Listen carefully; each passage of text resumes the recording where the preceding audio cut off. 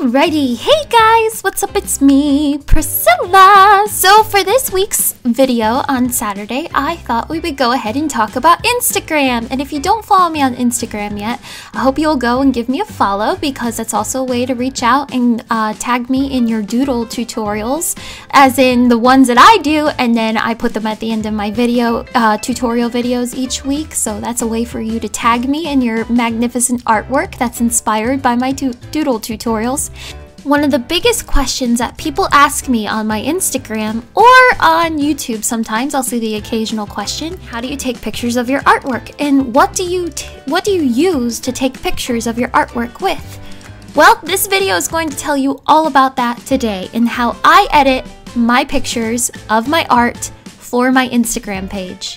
First question: what do I use to take pictures of my artwork? None other than my good old iPhone 6. It's nothing special, it's not a 6S, it's nothing too fantastic or anything like that. I just use my iPhone 6. And as you can see, the poor thing is old and it has little dust particles in the way of the camera lens, so it really is nothing special. It is almost a two-year-old phone. I will not take a picture of my artwork unless it is in natural daylight. So I do have a ring light, and sometimes it has a good kind of effect, but the biggest thing I could advise for all of you is to take pictures of your artwork in natural daylight. My drafting table is in front of my bedroom window, so I always have a nice clean surface to take pictures on of my artwork in daylight. So another big thing is I always want to have a clean surface to take my pictures on. You'll notice that if you look at any of my photos on Instagram, I always have a clean surface. So I will go and I will get Windex and I'll clean off the paint and stuff and everything, unless I intentionally want it to look like an absolute mess. And I have props for around my picture. So I have the picture of Josh Groban from The Great Comet, and what I'm gonna do is I take a little bit of my props, and that would happen to be the watercolor palette that I use. So it's always smart to use like actual supplies that you use to make the doodles with.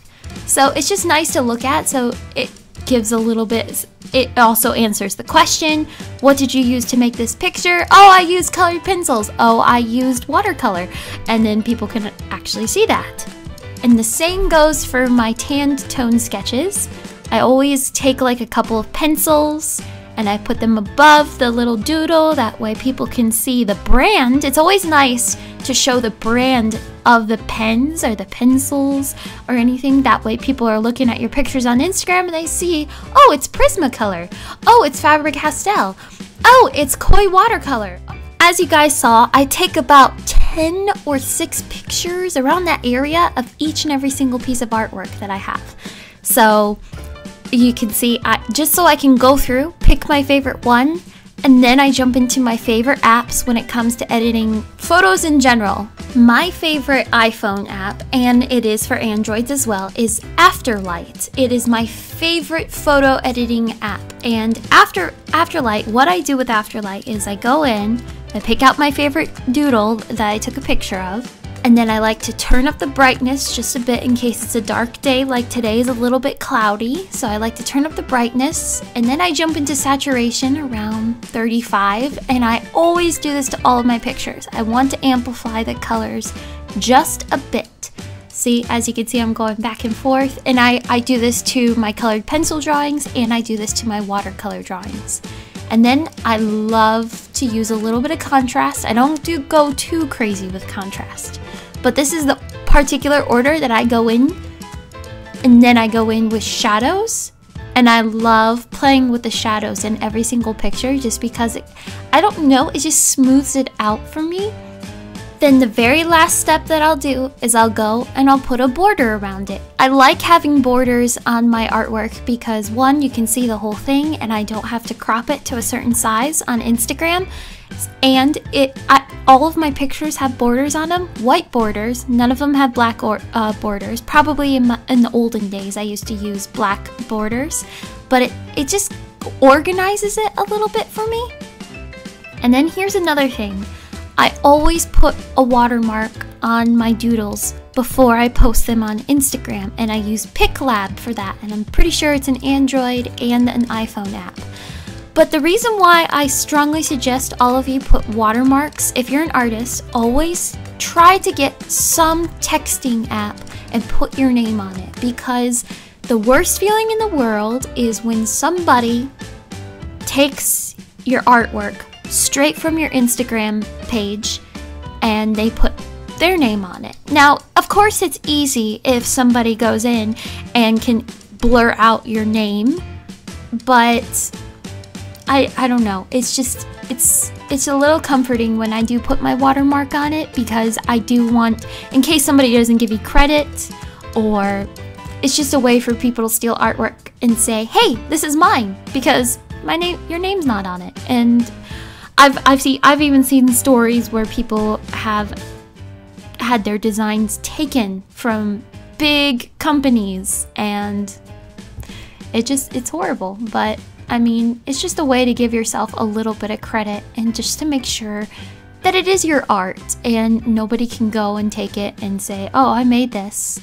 No, you didn't, because your watermark's on it. But it's just a safe thing to do on Instagram, especially for artists. Okay, so let's go ahead and jump on the good old app itself, Instagram, and I'm going to post this picture that I just took a picture of and edited for my Instagram. Now, the only filter I ever use, sometimes I won't even use a filter, but the only filter I use is Valencia. I love using Valencia. I don't know what it is about it. I love the way it lightens the colors, it defines it a little bit more, and I love the warm feeling that the filter has on my pictures. Another thing I strongly suggest for all of you to use is hashtags. Always use hashtags on your pieces of artwork, because you never know. Somebody could be just like, they could genuinely be looking through the watercolor hashtag just to see your piece of artwork show up. And sometimes if it's a certain hashtag, if yours has the most likes, it's gonna go straight to the top of the page, which is really, really cool. And it's just a way for people to discover your artwork. Always use hashtags on your artwork on Instagram. I know they're annoying to look at, but hey, they are fun and they do help you get discovered on Instagram. But that's about my whole process for Instagram. See, nothing too fancy. If you want the full effects of Afterlight, I think you have to buy that on your iTunes store, the App Store, or whatever. If you have a Galaxy, you do have to buy it and everything. So that you have to purchase that. And then PicLab you have to purchase if you want to have certain texts or fonts or anything like that. That's the only thing you have to buy on there. So some of them do cost a bit, but I don't think they're too expensive. But yes, just go check out those apps in your app store and check those out. Make sure you follow me on Instagram. I really hope this was helpful.